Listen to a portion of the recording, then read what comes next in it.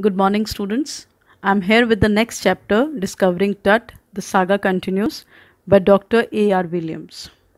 This chapter describes the boy King Tut. He was the last king of a very powerful royal family that ruled Egypt for centuries. And this lesson also describes how CT scan of Tut's mummy revealed interesting but very shocking and surprising facts about him. Students, as we know, in Egypt, they have a culture when a person dies, they used to make that dead body into mummy and they used to keep that mummy in a tomb and they used to place several things with the mummy so that those things can be used in the afterlife. And the same they did with the mummy of Tut. I'll reveal the rest of the things in the chapter. A small introduction about the author. A.R. Williams developed a love for reading at a very young age when he was in grade 4th. He was assigned to write his own fictions, which was given as a work to them, and it occurred for him so he can make stories to others to enjoy. Although A.R. did not pursue his desire right away, he continued with other things as he kept on reading the amazing comics of Spider-Man, the X-Man. And during a membership in the book club, A.R. discovered that there were books dedicated to the teaching of amateur writers more about the craft of writing. And what he did is, he started reading more books and he scored bookstore shelves adding to his library and slowly learning different facts to what he can do to be a writer.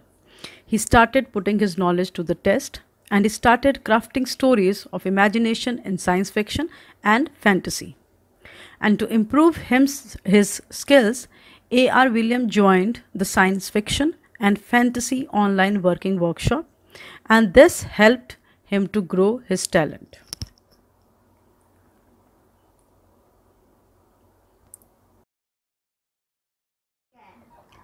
Discovery of Tut's tomb. He was just a teenager when he died. He was the last heir of his family, his dynasty, which was very powerful. It ruled Egypt for centuries, and he was given rest in grave laden with gold. Finally, he was forgotten.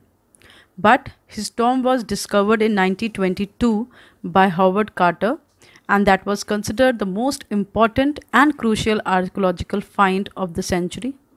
On January 5, 2005, King Tut's mummy glided headfirst into CT scanner to probe the medical mystery surrounding him because his death was not considered as natural death.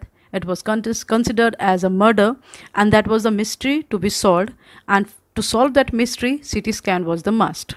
But the person who wanted to conduct CT scan, that person experienced that very angry wind stirred up and very ghostly dust devils were there.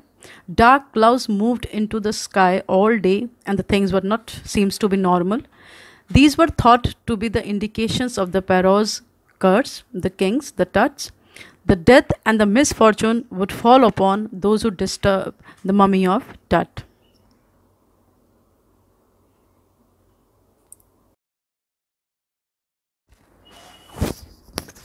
This chapter deals with a story of exploration carried out to find the mystery surrounding King Tut's death. Because it was thought that it was not the natural death, it was a murder. It gives a brief description of the struggle taken by the team to extract the remains from his coffin, and this chapter is a narration of the experience of the researchers while exploring his coffin and for the forensic studies also. The study present the efforts of archaeologists to unravel the mystery of Tut's death, which seems more like a murder. It is about the medical technology being used to investigate such intricate cases. The theme.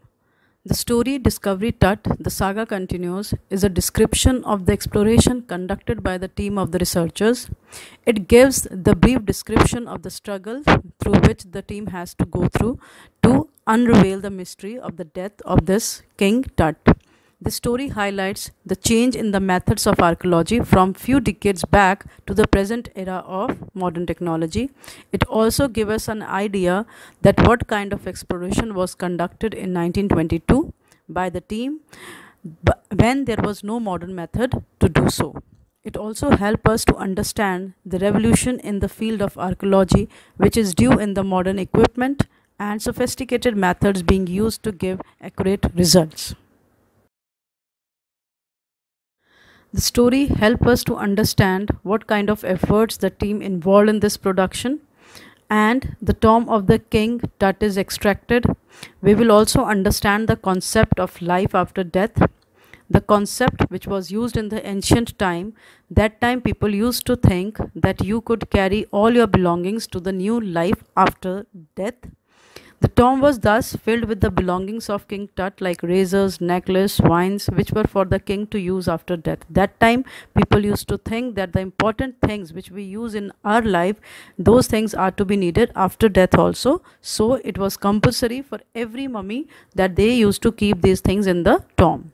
The main focus is led on the process of forensic reconstruction of the remains to find the cause of the death, which is easily done by the CT scans these days, but that time it was a bit difficult, and the age when the king was dead.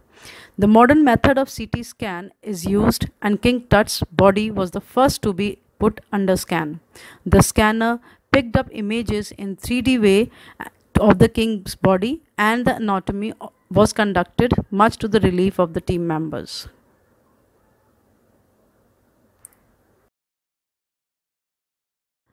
Now the characters, those who were talked about in the chapter. First was Amenhotep III. He was the grandfather of Tut, and he was a very powerful king, and he ruled for almost 4 decades. Then came Amenhotep IV. He was after the grandfather, that means the father. He promoted the worship of god Aten, and he changed his name also. Then he also changed the name of the capital of their state, and then he attacked the god Amun, and he smashed his temples and idols because he never wanted to worship him. Then the turn came of King Tut. Tutankhaten was his first name, but when he became the ruler as a teenager, he changed his name to Tutankhamun. He ruled for 9 years and died, and the expectations of his death and the calculations with the people made his death gave a controversy that it was not a natural death, it was a murder, and that was the reason his mummy was the first to examine under the CT scan. Now I am starting with the summary of the chapter. This chapter is regarding the last hire of the great pharaoh dynasty, Tutankhamun. He died in his very teen age after ruling for 9 years. His death gave birth to a mystery that talks about his death as a murder. This chapter talks about all the possible mysteries, the curse when they tried to bring out his mummy out of the tomb, where his tomb is lying, the whole life, and finally his death. Discovering Tut, the saga continues summary will give you all the facts and information about the death of Tut. Tutankhamun was the last leader of this great pharaoh dynasty. He was very young when he died, and according to the people's view, his death was a murder. It was not proven that time, but people think about it. In the year 1922, his tomb was exposed by Howard Carter, an archaeologist. After 80 years, he was taken for the CT scan to solve the mystery of his life and death through a forensic reconstruction. His father or grandfather, Amenhotep III, was a very great ruler, and he ruled for a period of 40 years. Moreover, his son, Amenhotep IV, succeeded him, and he became the king, and there was a different period of history in Egypt. His name was changed to Akhenaten, which means servant of Hates. He changed this religious capital from Thebes to Amarna. Later he attacked Amun, a god, and he ruined his images and shut his temples. He closed everything. He stopped people from worshipping Amun god. Another mysterious ruler came over who died very soon. Tut sat on the power, he became the king and he ruled for next 9 years. When Tut's body was found, there was lot of gold and wealth. Howard Carter got him after so many years of efforts, but after conducting the research on the treasures, he planned to examine his three nest box. Many of the treasure in the tomb was already misplaced. That means that was an idea that somebody before Howard Carter wanted to research over it. That was the reason many of the things from his tomb was misplaced. His tomb was found rock cut 26 feet under the ground, which also had some wall paintings, and that reveals that he was killed or murdered or he died in the month of March or April. One of the coffin put Carter into trouble. The gums used to paste cut to the lowest of the solid gold. Coffin was toughened enough that made it impossible to displace. They were not able to open that coffin.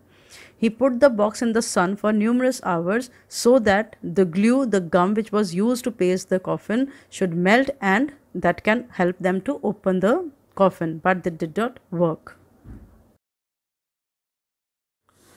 When it was impossible to keep that body in the sun and that did not help, then Howard Carter took the help of chisel and hammer, and he sensed that it did not have any other choice than the cutting of the mummy into limbs, because as I have said earlier also that he thought that it was misplaced. Some people have tried to open this and thieves have robbed the gold or the treasures from the tomb. His men first removed the head of the mummy and then they cut off each and every joint that can help them to research better. After the process of removing all the body parts, they placed it on the layer of the sand. As you can see in the picture, they kept the parts in the wooden box and placed it at the original place. Later in January 2009, the body was taken for the CT scan, which can produce hundreds of X-rays and that can generate a 3D image that can easily studied by anyone. That night after the scan, the team passed that body from the tomb into a box and they went through the ramp and the stairs and lifted the body on a hydraulic that was holding a scanner. In between of the scanning, the machine stopped working and the process of CT scan stopped. But after that, a pair of spare fans, the scan was completed. After 3 hours, they transferred the body back to the tomb where it was already placed, and now the body is resting in peace. Now we are going to talk about the treasures which were already in the tomb. The body, the mummy of Tut, was into 3-layered coffin. The first, as you can see in the picture, the second coffin was made by the laminated wood, and the third was the gold. The treasure of Tut was discovered by Howard Carter on November 4, 1922. Tut's second innermost coffin was made with the gilded laminated wood. Then the third coffin was made by the solid hammered gold and weighed about 450 pounds. The royal mummy of Tut was found inside this third coffin. The foremost and furthermost gilded wood was showing that Tut was hunting a hippopotamus. The second was an open lotus flower and it was beautifully crafted, and it also depicted the god He kneeling on his knees. The third was the 3 models of luxury ships that Tut might be using in his lifetime. Now coming to the curse. The curse means that people used to think that Tut is having some power, supernatural powers in him, as many of the times when people used to open his tomb and want to study about him, many of the things happened and people were unsuccessful during that. These things happened whenever the mummy, people want to take out the mummy and study about it. The first was a cobra killed Howard Carter's pet canary, the bird, after the discovery of King Tut's tomb. Second, Lord Caravan, the person who funded to dig the King Tut's tomb, died shortly after the discovery due to a mosquito bite which turned into the infection and he died. Third was his dog howled and dropped dead at 2 a.m. in the morning when Lord Carnarvon died. What is interesting is that Howard Carter lived a decade after this major discovery. So many people were involved in the discovery of Tut's tomb and the mummy. Everyone was destroyed, everyone died, but that the interesting part was Howard Carter was alive after this major discovery and study.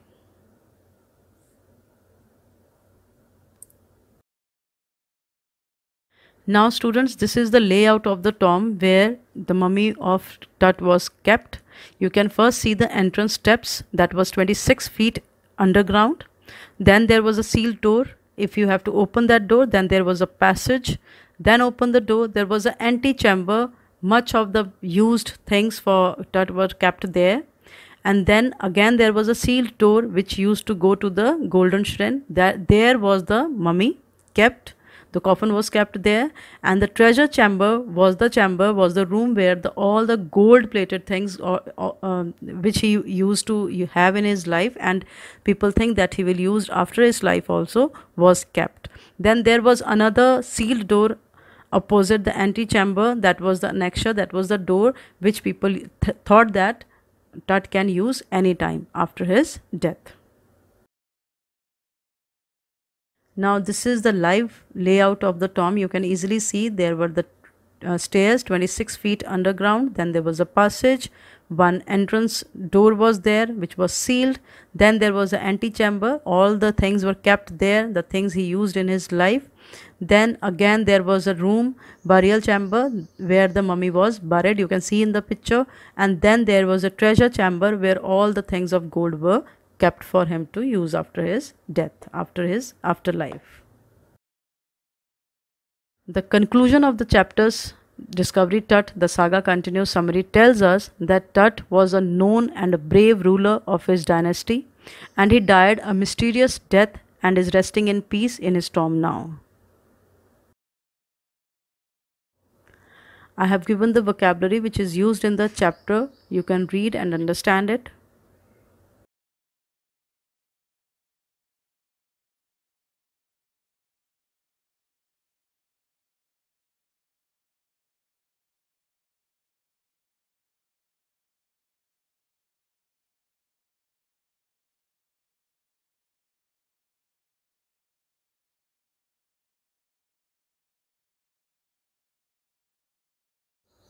I hope students you got the gist and the summary of the chapter. If you have any kind of problems, you can contact me. Thank you so much.